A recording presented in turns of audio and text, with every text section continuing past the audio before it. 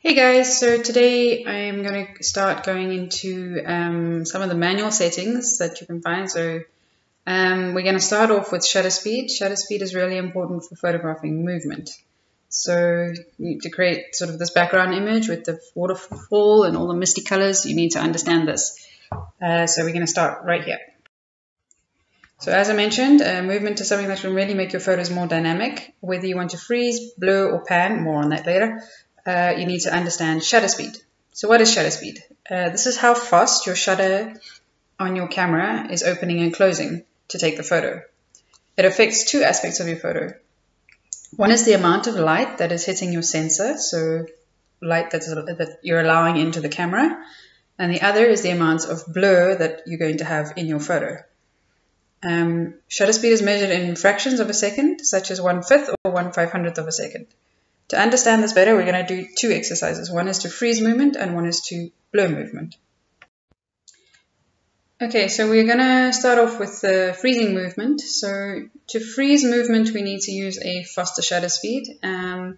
So a faster shutter speed would be around 1/800th or 1/1000th of a second as a good example. It's not set in stone. It depends on how fast your subject is moving, so don't hold me to it. But in a general sense, about 1/800th or 1/1000th is a good place to start. If you're using a phone, most newer phones do actually have these manual settings in them, and these photos that you see are actually taken with my phone. I use a Huawei P30 Lite. Obviously, where you find the settings and everything might change with each phone. So if you're struggling to find them on your phone, then you can give me a shout and I'll try and figure it out for you. Just tell me what phone you're using. Yeah, so we want to set our shutter speed to about 1/800th or 1/1000th to start. And for the purposes of this exercise, I think we're going to just do this at a bright time of day, because what happens when you change your shutter speed up is that you're also allowing less light into the camera, so your photos will be darker. So there are other settings you can use to sort of mitigate this, but for the purposes of this exercise, I just want you to photograph at a bright sort of time of day when you have enough light around you to change the shutter speed up or down, whatever it is. Going higher than 1/1000th is fine, so if you need to make the image darker, you can, to 1/2000, 1/3000, you're trying to freeze the movement, and the faster the shutter speed is, the more freezing of movement you're going to get. It gets a bit trickier if you have to go the other way, so if you go 1/800th, 1/500th, it gets, you might not be able to freeze the movement anymore. So like I say, if we have a brighter time of day when you have more light around, then we're just going to stick with that for now until I can get you to understand the other settings as well. So yeah, so for now, like I say, just try and fiddle around here, and we'll see what sort of frozen images you can come up with. And like I say, these were taken on a phone that I've these photos, and I was also throwing the ball to the dog, so it was quite an interesting exercise. One thing you are going to notice is that there is a bit of a delay with the phone, so you might want to anticipate the movement a little bit and take the photo like a second or two before something actually happens. But yeah, that's just something to do with phones, and a good reason to start looking at getting a digital camera rather than a phone. Okay, so blurring movement is basically the opposite of what we've just done. So now you're going to change your shutter speed to open and close a lot slower. So we're going to go with about 1/4 of a second. So the photos that you see here, again, I've taken at around that speed, 1/4 of a second, to create that motion blur. And obviously, again, depends on how fast your subject is moving, but we managed to get that with 1/4 of a second here. So two things you're going to notice. One, obviously now we're going to have the opposite problem. We're going to have too much light coming in, especially if you try and photograph in a really bright scenario. So the first photo was actually taken indoors. That will really help because indoors is a lot less bright than outside. And the second one was taken at around 5:30, 6:30. Now we are in lockdown, so I had to get a little bit creative and try this with a hosepipe.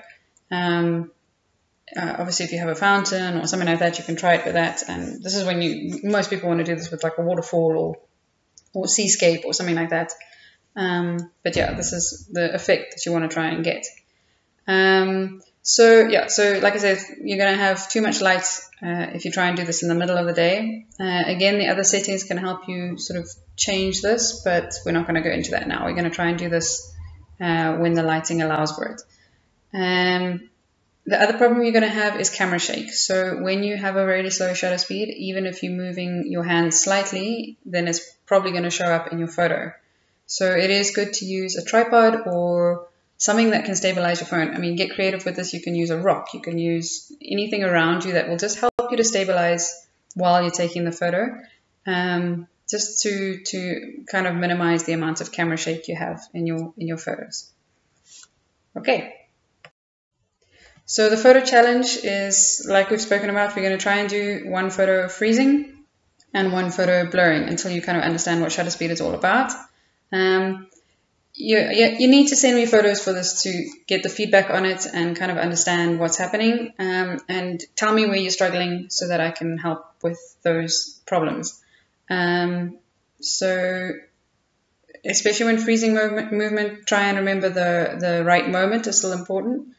So you want to try and get it at that moment. This is going to be more difficult with the phone because there is a bit of a delay from when you press the button to when the shutter actually opens and closes.